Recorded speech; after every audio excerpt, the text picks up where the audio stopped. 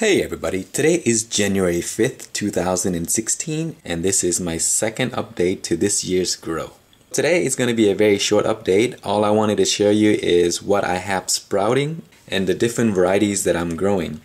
First, I would like to show you the chocolate bootla that you saw in the last video where I feed hydroponic nutrients from the bottom. Both of the trees were grown really well and I decided to cut one off, chop this one in half. New shoots are already starting to form, and this one I decided to leave it for a little bit just to see what it's gonna do, but I did cut off a few leaves because I wanted the leaves to go through and get down to these little shoots here so they will start to grow. And as you can see at the top, they are starting to bud already. There's some buds there. So I will cut this off eventually, but I'll just leave it here for now because I'm not in any hurry. And when I chopped this off, I didn't trash the top. What I actually did was graft it onto my other tree, and there it is right there. It's been a few days now. It's making progress, so it's looking alive. In the first few days, it will wilt a little bit, but it's starting to come back, and that's what it looked like right now.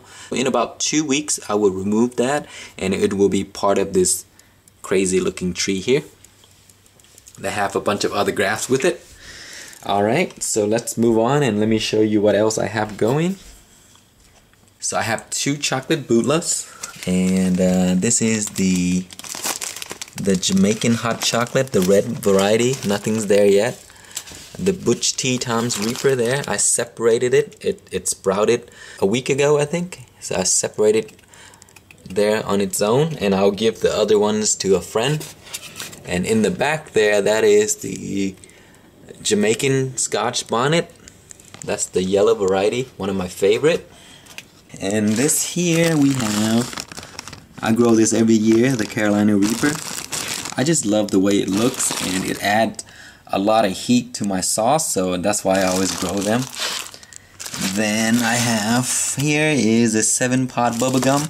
I love this variety. It's a very beautiful pod, and the calyx has sort of like a bleeding red color. It's just a very nice, beautiful variety.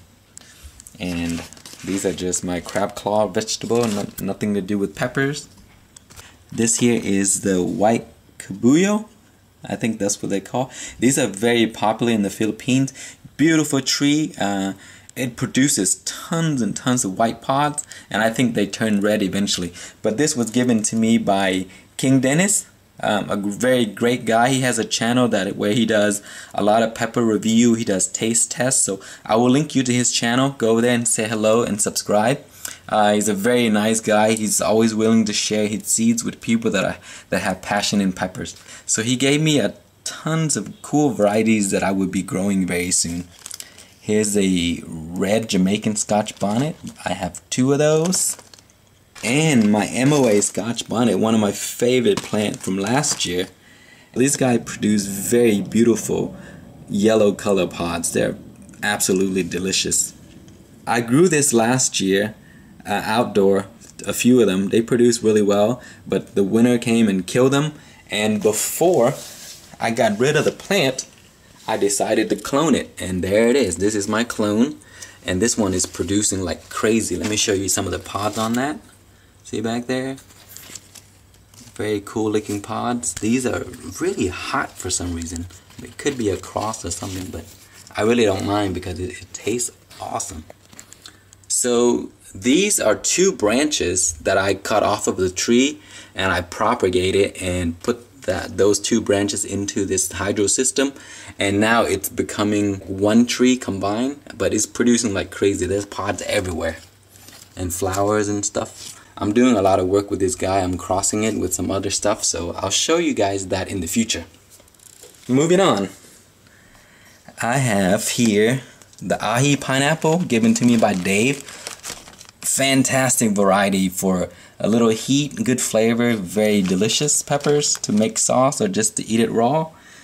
And then I have Jay's Peach Ghost, also one of my favorite. Sugar Rush, here's the one I mentioned from Dave's channel. I will link you to his channel as well. And here is the Butch T CPR. I just started a few days ago. Nothing's there yet, but these pots are also very beautiful. And as you can see, I grow pots because they taste good and they look good. Then this is the Trinidad Scorpion Cardi. I grew this last year. It was destroyed by mites, so I was not able to get any fruits from them. But this year, I'm going to make sure that this guy would do fine. And this is my white ghost, the one that I took off a graft. I grafted the white ghost onto this Scotch bonnet here, and I took the fruit and grew that. I wanted to see if that does any difference, but I don't know for sure. Another Aji Pineapple. Basically, all I did was took one of those and put it into here. So a good thing to do with these peppers is when you see them around this size, split them. Don't wait until they get this big and split them, because then the roots will all be tangled down there. It's difficult to remove, and then you may potentially damage some of the roots. So when they're this size, move them out into their own container. Don't put 2 or 3 like me here. I'm just being lazy, but don't do this. Just take them out and put them by themselves. Another thing that I'd like to show you, when the plants get this size, usually they will deplete the nutrients within the soil very fast, so they may not grow too well. What you should do is feed them 3 or 4 pebbles of this. So I see here I put 1, 2, 3, 4, 5 there. Don't put too much, because you can give the plants nutrients burn. But if you put 3 or 4 of those into here, it'll help the plants grow very well. And as it gets larger, around there, you can give it a little bit more. And that should be all you need to do for now. That's all for this video.